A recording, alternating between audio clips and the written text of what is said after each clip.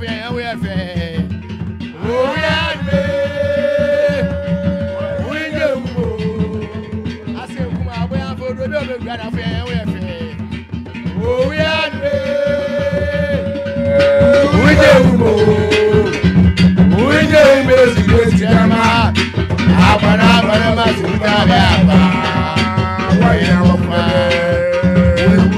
so ye, I don't know what it is. Why am I? We had it. Judge me, say we had it. Yeah, we down with it. Yeah, we go down with it. Yeah, we go. I said, what I say. Yeah, we go.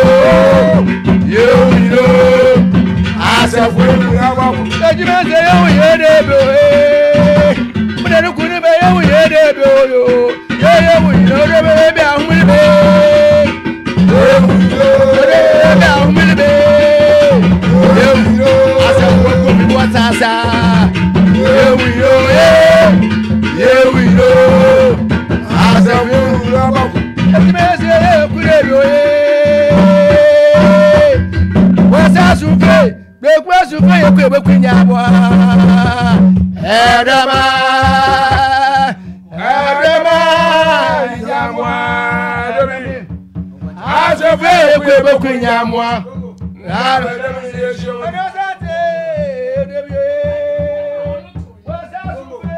Le quoi souffle, et que beaucoup n'y a moi. Aide-moi, Yamwa, Dama, Asaase 100, Yamwa, Nabe, then you may say, you said, you so, a children with Sabin, a chocolate to food and pani. Yeah, so I can't know what's happened. All the way, Manada, Majada, yo, a better up me, yeah, pain, yeah, I just said, you're for Madame, Mamma, for Mutua, baby, yes, she said to me, I know, Danny. I know yo, oh, Kore, Benizaba. Eh, where's that Kumbo? Ye, what's that for the Kumampa? Macada Yachi, and my sauce, there was Kumbo, a better to have my water to me. Oh, go. Yeah, Paine, Kake, I just said, your home for Madame about me for Mutuba, baby. Yes, she said to me, I know Danny, I know Danny, oh, Kore, Benizaba.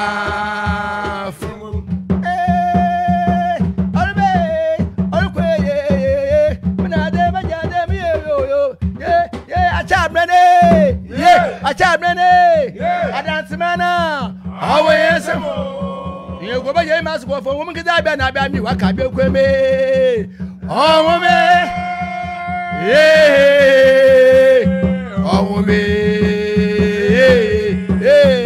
what's you? Why you? Oh, woman, because I been what? You say, what's that one for you soon? Then, imagine you soon. Then, you go by your mask for your kill. Go on, could die in the so. In the so. You see, the what's that one for in the use sampa? Imagine you sampa. You go by your mask for your kill. Go on, could die in the so. In the so. Jodan kumawaya, be abokam krade kwe. Jodan kumawaya, be abokam krade kwe.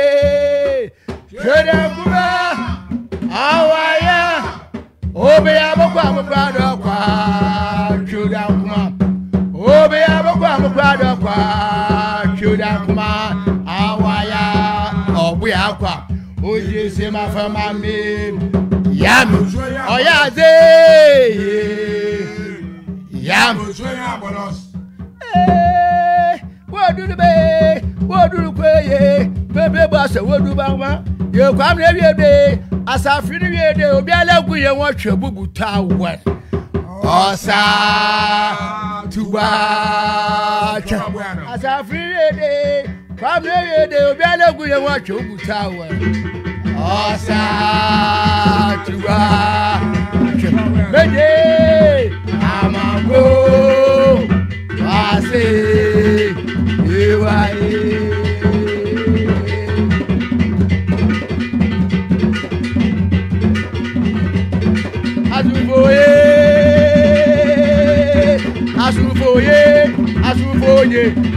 Asufa wasa asufa oje asufa na fa asufa moje wana moje ye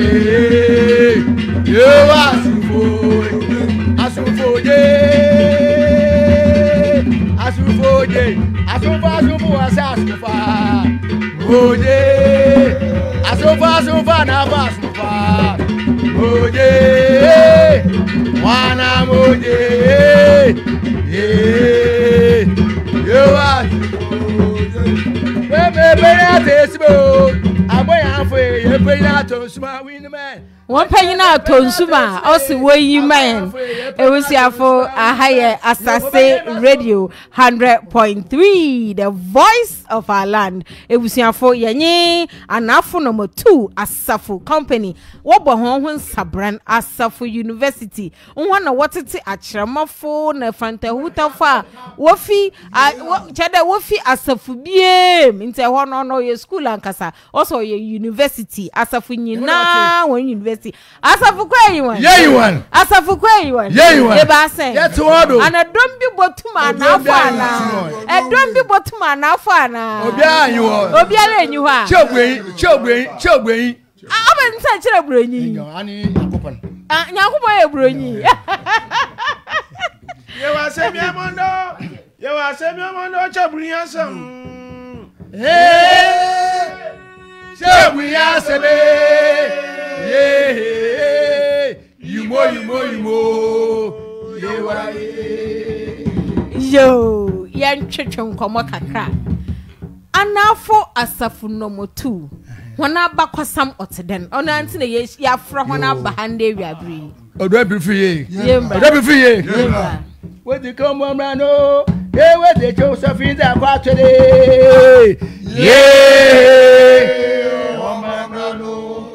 we dey show something that kwatele omamrane osabide osafeda kata omamrana odo bifiye mama na wojima bro ya bro amekese mesipi wo fonu sipi koku atepen on mpin fo amekese so fo akode bujegu dodo fo gua na afo bujegu no enyan gua na afo Asafo no enyan kotompo na kotompo na wadno ho ba sentu ko yebe wa fa yebe gyan no na ma be chemi oye igwe atko so ni na mpin fo wo den na ya no na wasne yede ka wazi oni ko be titigbo ekro ko be titigbo ekro adodo awfo nkumafo onwan ni ukro ye ho adi nti ado obede mi wodi na Asafo bi anyi ho nti na Asafo otuado ani odomotafo no ya na igine nti mtemo asen yi wonu na ibu eyemu nkusibu yi o ma yeda Anaafo aso what baby what was for no na was what they aso nti state no yewa semiamondo chabuni asami chegben asebe yimo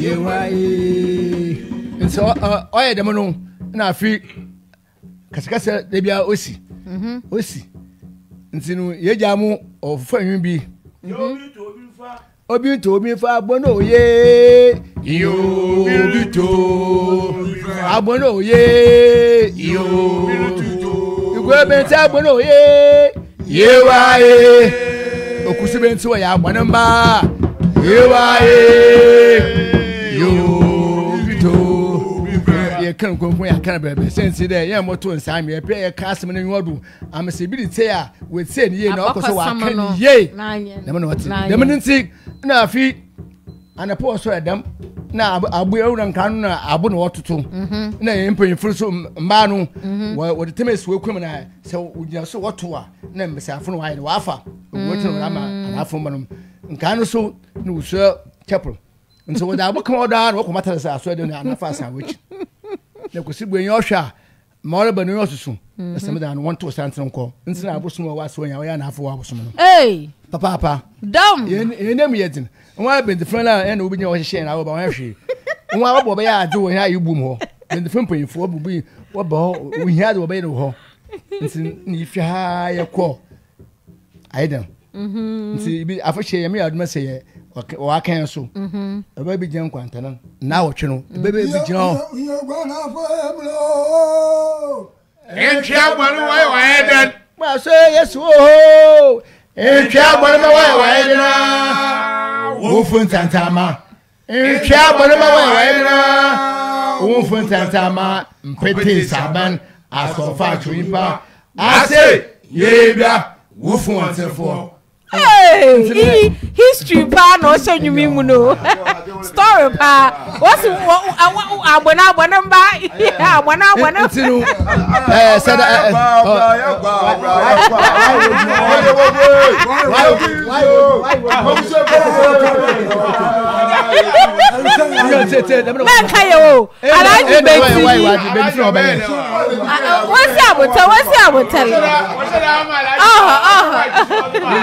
say abende meju ofo na do feature be you so na utu sentem no fiade na obabentin anke na so ofo de anke oba utu bando oba no nyiwo ntami oya wose Anaafo wonkuda nwon ye tak one wabra onywanda ho nyo dejime se wusuado pedebe wo mi fure ye ko wusuado pe aye yen ko be ye mas ko fe wo mi fure ye se wusuado pe Wo yu gada wonche wi wo mi fune ye twema abasini ye wusuado pe wo mi fure ye pe wusuado pe aye enyimi meme na yin chase amebi akada akode bu yego ho ana Anaafo bu yego ho anche wa akada kan abra koyam ne se wi no nyo asefo bia do okoyi nti bendefo wuzin kan okwe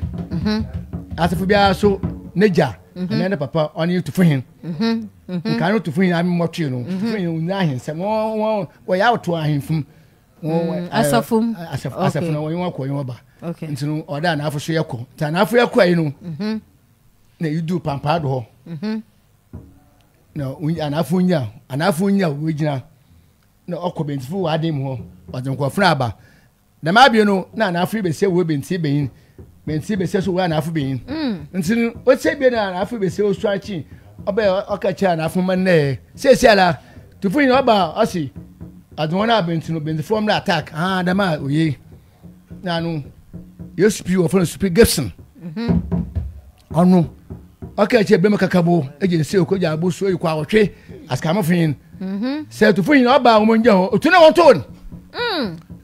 to no ti tufu ni ofi benti wo fi ho obi so ado jihara bu aso mo ho do ano ejema fen nsanu wonye no bu aso ado wuti dama abie no na asefo wo azoa ni gwa Anaafo ihe ne azoa ne ya ne wo azoa ihe ne wo azoa nti meyin ba sen kwai no odu mesafo wo ntoma be dejime se wusuado pedebe wo mi furo wo kwa wusuado pe aye yen ko be je mas ko fe wo mi furo wo sine wusuado pe nkwa te be se acha ba no wo mi furo wo sine wusuado pe wo mi furo wo pe wusuado pe aye ewa ntinu oye na se wo kasema ade wo hwe asem no weja mo nka nkwa nche ho ami meje ofi ayi de na aba oba bensi o tuition time for ko ya ta hitra Anaafo Asafo pain sefu suen ntinu se ye kra ye kan sama ye ba kan sama o wi ahwe wana abakwasam no hia wana abakwasam no hia waso wana abosom doso enyo nte ifi aso wona ye ba no abosom ya ato ugumpa na ha nti ye kwa da edi hu ya akọ no ntinu ehyan wala egwe oye wada ya katama so ana ontirem ye di nsunsu se ofi na tran wegin ihu esusin na wiei ihu na no so nti ye di nsunsu onye wiei na afasha banzama na ye was ba park ana was a son ye me ya aduma memi de bohu ye bohu ba won bubo bi nkyere won bubo bi nkyere nsunsu na medin kan ma agbo nsunsu on what wa nsunsu ya ma what ni bia se wo wadi wo ofo na katama so ye di nsunsu ene unko ofiso asefo wo bu ya wo yanka achefa unko ofo wa no ba ntinefo wo bu ya nka achefa ntimo wadi kasino oye 10 na bum nso nkumofo nyo twa won mpanyefo main nyo ene ye di nsunsu oye wiei honzi nye wiei nyo de mo na wati nti wo nsunsu na wo wa abaze so ne ye wo sekrebudu ntefa bie na onfo white now washan kake shim ntiyame ya aduma memi de gbohu ne hu ntonjan witiro ya bode ya adwini bi anyim mewo ni nyina wo was baba hey itiro ya bode adwini bi anyim na onwam otwewan gye ntumwe onwam otwewan gye ya abia na ye bono onwam otwewan gye ntumwe oye den mento ka onwam oye den onwam otwe biewu otwe bodom na no gye ye onwam ye agofo de cha brene ye acha brene adantsmana owo yensemo ye ko benye mask of onwom kiza abia na abia bi wa ka abia no kweme onwome ye onwome ye wasio wayo onwom kiza abia na abia mbila wa ka abia no kweme ewo inya akasa twunyumo se ye ka mo akwasa ye ba ka se bu na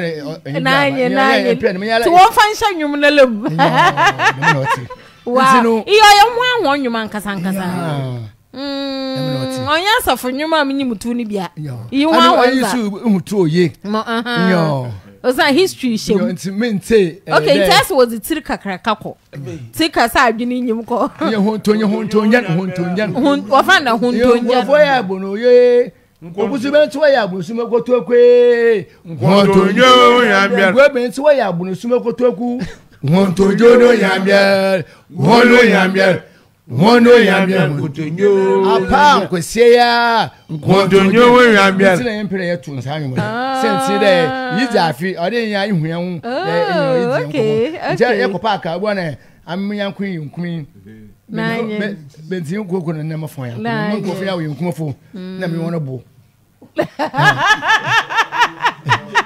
e wo si afu wa edo wona wo bonso na on last asafo inti abaze pa na wo be wore ba ye bohu de anafufu na wore be wole bohu hwe blue on the mopocho odon free yan sempa se an fahwe amba asafo yan po obi ye ho se yen dem na dem yan fa mpo asafo abi ye ho se nde ya tane ye hye wakrabo hwe atam wakrabo hwe oye blue and white yeah okay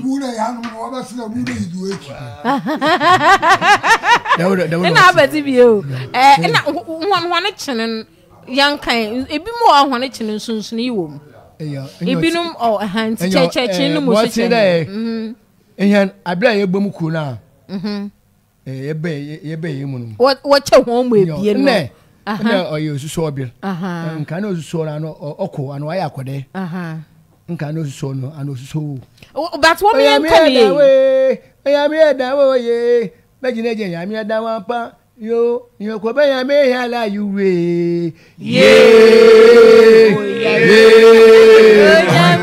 yo che da mu ya la yuwe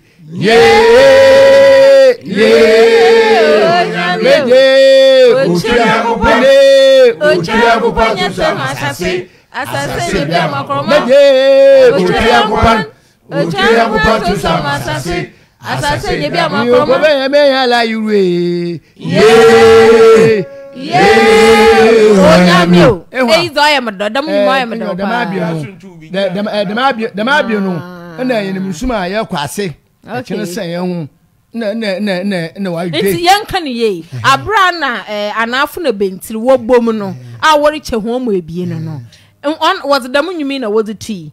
Ya ba cast na kwesi mu kra da bia abrofo na wo ma wo che me bi da ne yan kwase kwa na wo mfa ntokwa na wo to anyo na no nyame ye nyina he no re yo tire nsusiro nse chini ya chima so zima so ade nya no san wo nse anu oda papa yesen da nsunu mu ngu na ye kwani twem na ye no nka na wi bi eso ya me da wo ye majeje ye da wan pa yo ko be ya me ya la yure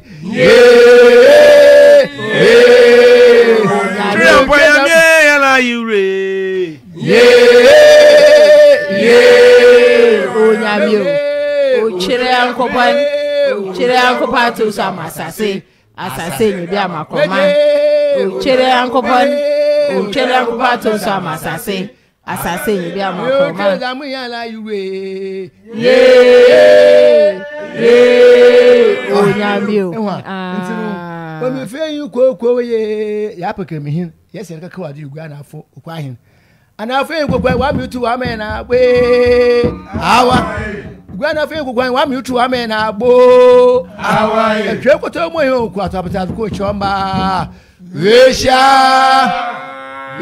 wo mi kwa yesha wo mi kwa tubo ebisitsa asama ewimi oye kakaba ya yugo kwa ya mi ta me na gbe awa ne ncha sai de asaw se ebendifo wakun ana yin kun wakun wona sa ekan ho ahwa asaw ho ahwa nso ne wi ya ne ncha sin asaw ho ahwa wo mi fe yin kokoko yo Anaafo kokoko wa mi tu wa me na gbo awaye Anaafo kokoko wa mi tu wa me na gbo atwe koto mo hin ku atopita ko chomba wesha omi kwa wesha omi kwa tubo ebisitsa idawo kweselu kwemejewe ama agbe ama etwe tubo ebisetse asonware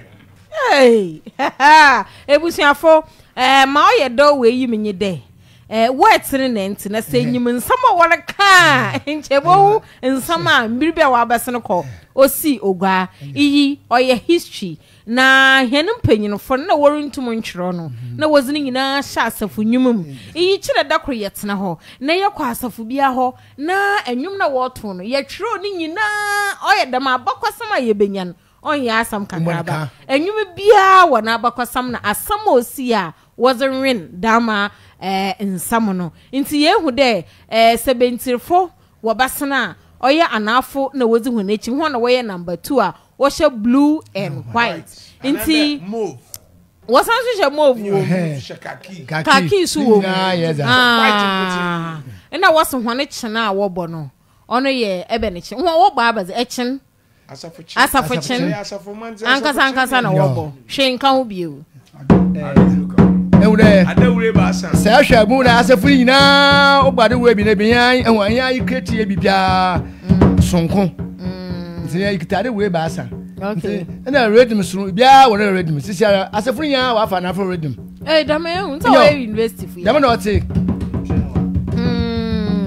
wa fa ho rhythm okay na ho wazere ye hwanze na ni ya na chisu panyi abusu bi wo mo fa ni mfa asem panyi wo echi abobo nde na person yisma bu na yes adini waram na wabe wow wasa adini wurano ma na wabe abotala ye wia ye basan ye bobo e phone lines no na hona wo fie so sa ka enwum bi eta anade se pede bisa bibi wo Anaafo Asafo ho a ekone da ho nti honum nyina ho eja bo Anaafo Asafo dem no say na ebe na azintina ya de bebia na binye obi wasa because obia osono mo papa na Asafo na mo bo oso papa onya ata ye shada aka de me MPP nyi me NDC ya na me PKK wa na me RKK winyi oya wu papa na o ma Asafo mebo nti ntokwa na ya wo konmentasi in your sense de yidi ko ma fi ahoho obohwe ya ho fe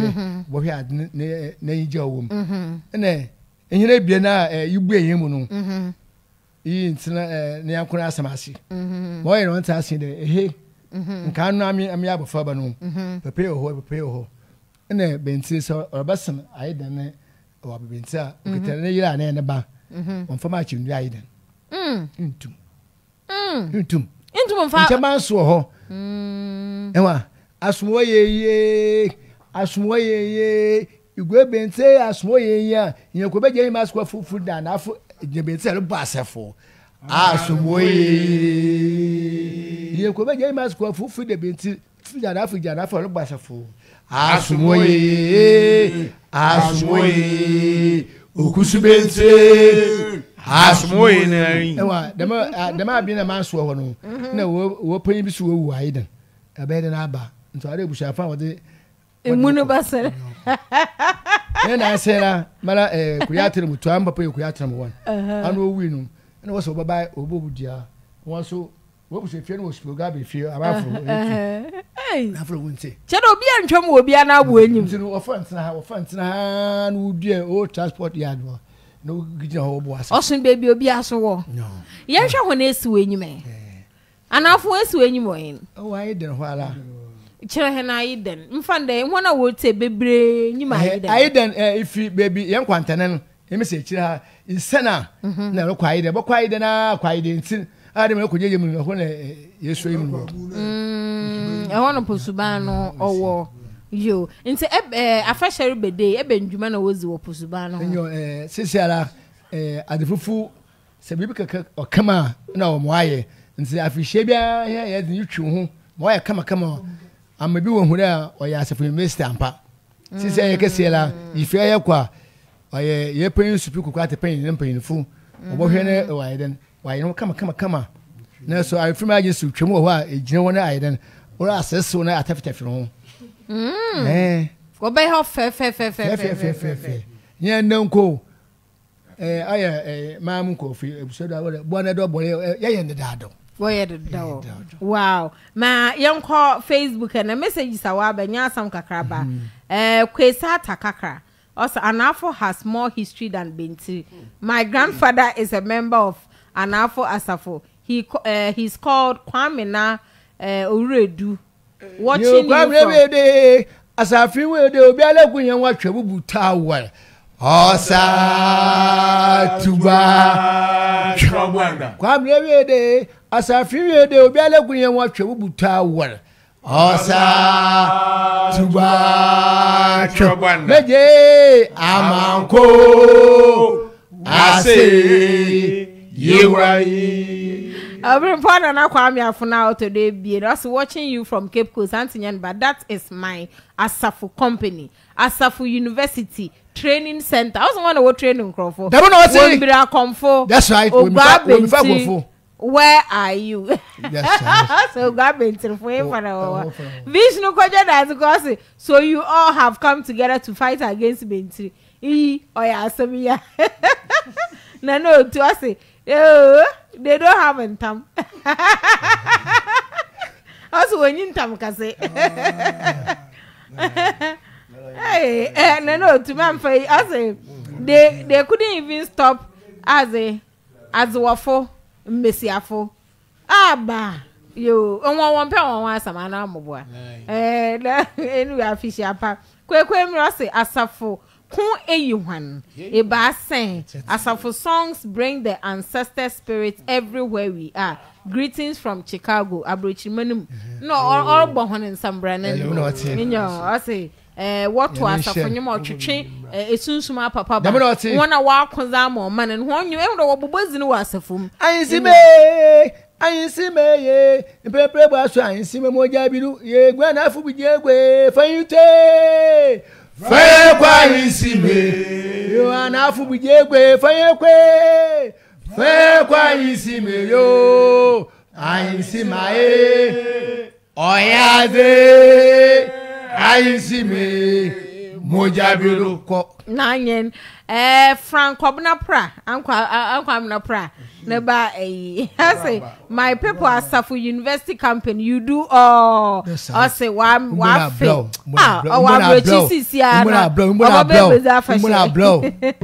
pa kojo Tommy also chia hon fi abrochi menem Felix Saki say eja so a ohene yes chema so a afishapo also a friend Sergio obo na obo ebusia drafts no surite hen papa bosha ba chema swayansa I wanna I say ochie ho nyina Anaafo Asafo company also ohu na ebusiafo nyina wa ha azo kongwa Kongo yo also ochie hen pa yo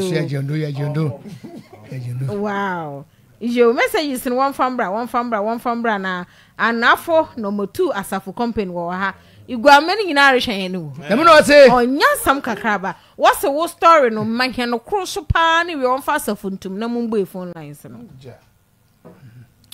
what's won hu yehu abazo no ma Asafo Anaafo won hu yehu yo e prefer ye yembra yen sampa oye sentir kwa ba so boko yehu ye Asafa ye nwa fam homa ye ba ye nti ye ba ye hu no ye mu hu de wosujan ye di asaba mi hu wosujan di asaba mi hu nti ye mu hu no bia aiden ndio ho enye yutumi fi ha ye ko ba se fo edna ye ne badaza ye ko edna untum nti ye ho ne ye mesafunu wo kada benifusu nti me ndiola ebe na no ye sa aputu ye se na nto edna wo me fo won so hiko jan nti am ye from mo mban we jena you do turn on sa watching ye jamu on fuma nti you do baby man one a filling station one na kwabaka amo ode nsem go na akusubenti bra so ya aba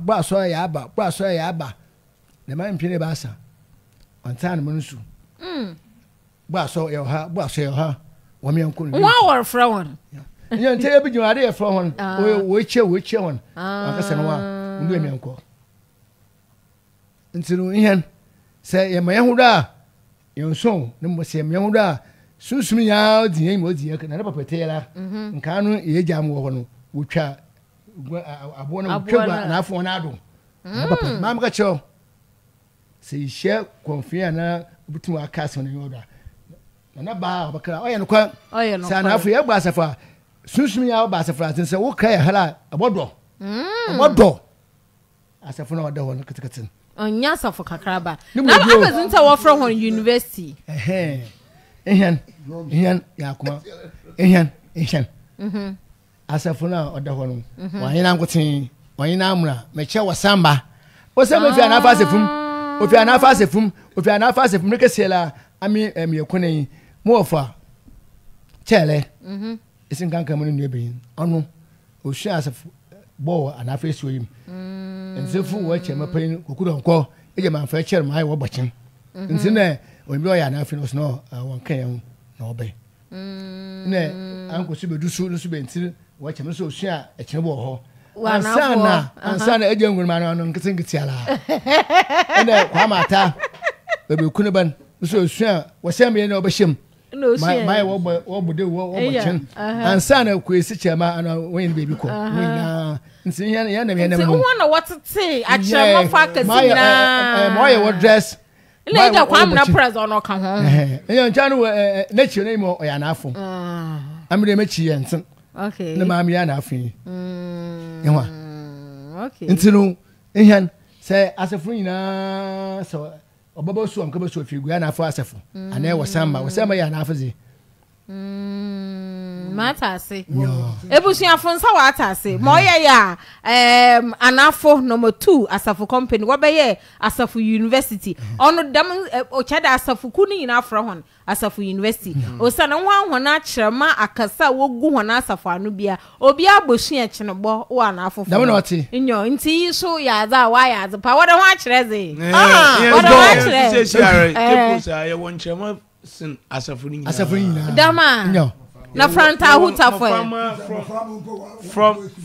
my kerekasa mo fama was wesulu and the ampo boy anana na sa boy abanyi was onya abanyi was a chin was fan kai would what ba pro I don't know ya baba bosha ho ya baba ho esu gudade ya cheche on wow one cheche ho no mahen one cheche na enwum no sha one sense no mahen kwamro cheche ma kwamre ne cheche yima kayo kwamra ne ba nkuma kwame ne cheche yima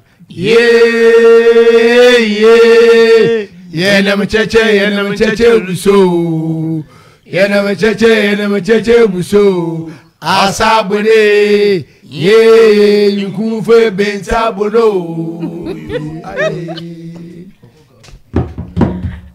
awobosa yakwabe wase winya no mancha wida otra babresa Aideme aideni gwebeti wontumu Aideme aidani gwebeti wontumu Aidani gwebeti wontumu Eni gwebeti wontumu Gwebeti wontumu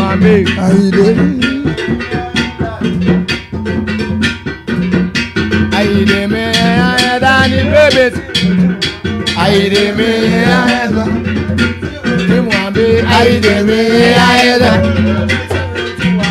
Aideme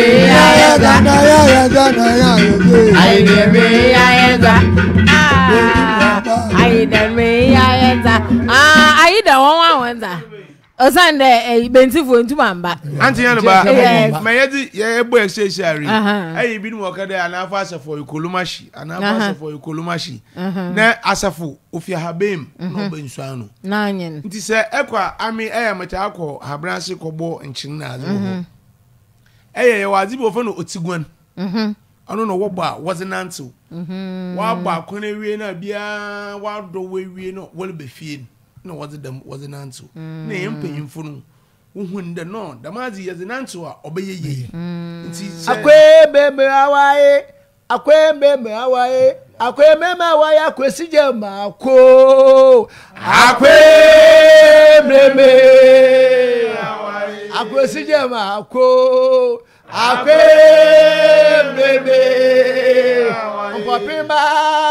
mpopimba bebe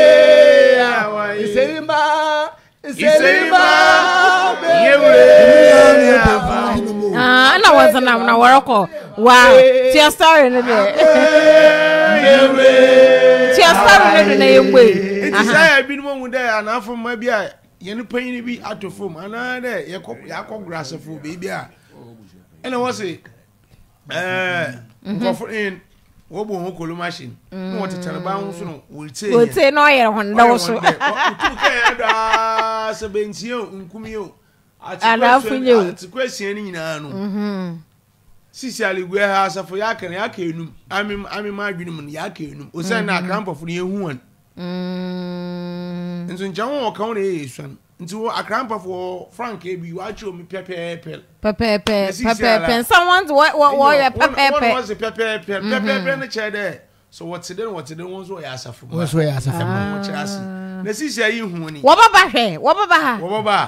ha ebusiafo ye boy phone lines na atum na awewo bibi kano ina aka 0593882652 0593882652 hello Moda for the next fihin when you Frank Kuya we are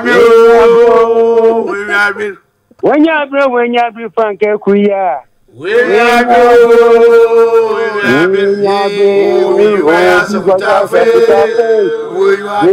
go.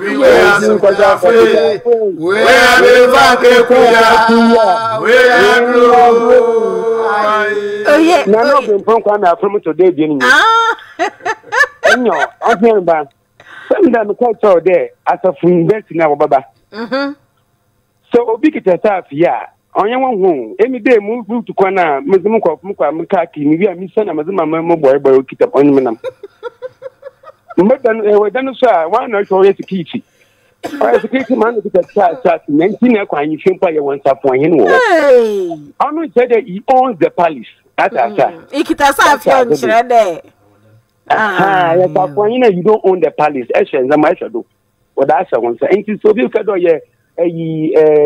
I don't know, okay, man, you ain't doing Simon. What shall do? What shall do? No, then I'm paying to be Asafuna Yabon, or one time they be comparable because so you can't assume another so when we are back on Yasan Kataba. I don't know your Ponkoa. Yes, no, I wouldn't have Bukalana, what's all Ponko, Papa? Anaafo Asafo for a training center. Na ya ye no so ye da na Anaafo Asafo ntuma ma coach adults wo gwekuma ade nyina. Umana ka wamba. Nche coach nyi gwekuma ha. Ye da se na ye da se me you efo ye. Nana obedo obotutu bom. Umiso mi fa no akun. Umisa. Okay. Umiso mi fa no akun. Yeah, the phone na obi so afre. Hello. Papa. Nana.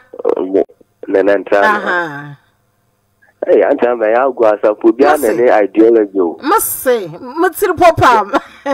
We still power. Gala believe so. Gala claims supremo. Hey. Hey, Antama Mountain there were. Until there was in turn or Baba Friday. Yeah, Manson Baba Friday. One Baba Friday, and Perea, my Mompo into Asafo. Hey. I say. And Asafo oko meeting you. Okay, 0593882652 Tampana Montana Zena 12 Asafo na yonko. That was Asafo Nyumbi. What Asafo Nyum? Asafo Nyum. I be one pocho. Mama na de brother. Mama kada. I feel before one. Now we be ala ho awoto. My show to we be ala am baboto. Mama me pen cat be so ma metin. Yeah, mark one. Yo, Mate. It was for right diagnostics. Also be around call na a per scan papa ya. Ewo Ghana ha onanye right diagnostics nkofo bebrefi amanaman waba obotwa one scan na aze wo Cape Coast Teaching Hospital in Tabet and Last Gate we adwuma fite joda call memenda 8 am to 6 pm ebafra hon wo 02444047784 we 24-hour CT scan services CT and geography ka ho all forms of ultrasound scans mammography, breast scan examination, ni na woye ewo ho. Ebusua yer kenyara so. Na yetwe hwana adwen ejina asase de ye dongomi afehye dongomi fa wonza mabra na ye mbo hu dawuri amfa ama wo. Ono ye phone line say ye bue ma ye zefa call ya etum efre ema no so ya fa ye newsy nkita ho 0593882652 Pako jotomi or refre I yaba for CCR into no heartbeat homeopathic clinic on so what's the young country on that fishery be waka 1 week ago Jude or be ya and I is that team Pako jotomi or Pako jotomi yeteo I say about good afternoon. Ya Jodo Yamaha. But you put your money on the man for the Wakasa, and Braba, say, Asa from Braba, number 3, I can say, Asa from Braba. In a kayak Braba, for your profit of the cheese. Asa Anaafo anu ye dododo. I want Anaafo bujegu bia. Awo brabo hu. Anaafo bujegu Hello. Hello, Anthony and good afternoon. Good afternoon. What your friend and Kasefin? We're from Linda. My cousin, Master Sam. Okay. I'm Bentini. Papa. Yo. The catcher for no one. No one come on. Catcher on that fast, you know, Kipaya. Answer that won't come.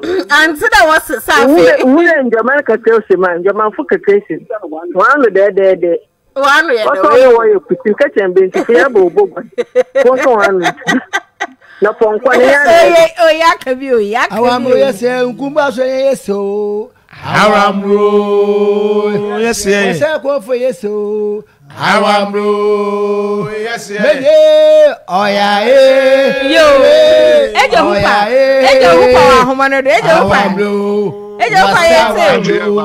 yes, yes, Yaminado. If you are Supima Force, Juma Papa. That's it. Let me show. Line and Panther Marching direct. I'm sending messages to you. I want Gaza and Anaafo Asafo. I'm with the way in the why I done Casanga. What is that? I first world by Muda. Now, Papa, your Asafo Basso. I will go back to university. University. I saw your brother. Number 3 company. Yes, Asafo Boba. Number 3, Yo, yeah, that's the Supimina Homanado.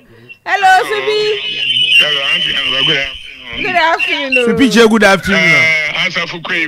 Yeah, you won. Yeah, you won. Yes, one. And I don't need to me. Chaban. Yeah, just about 4.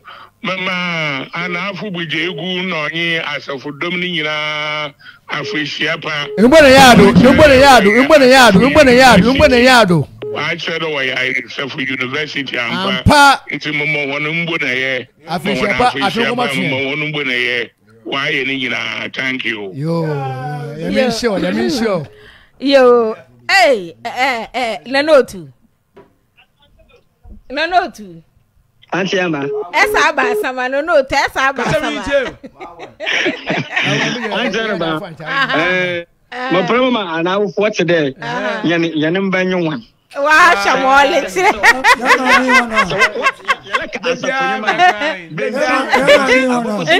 What's the home mama you no to ye baba. It's a was watching Asafo Benchini yet was Asabia you was you how the Obi hello. Ahumano die so hello.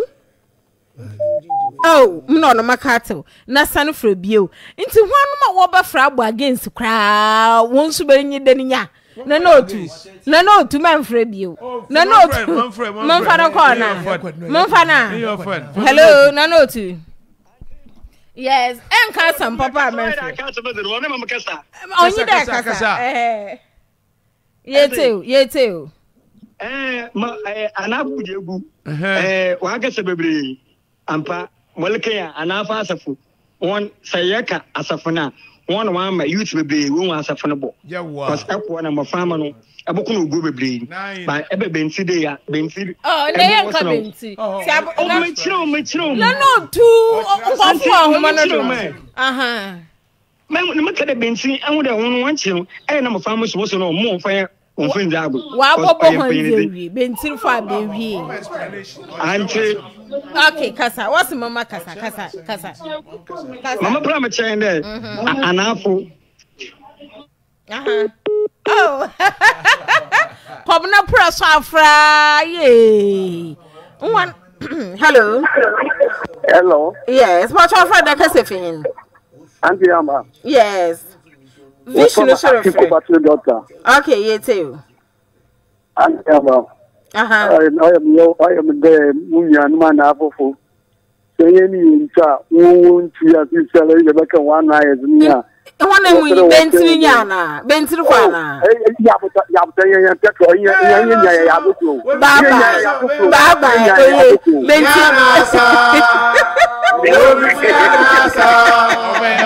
Antina bentiri fukra why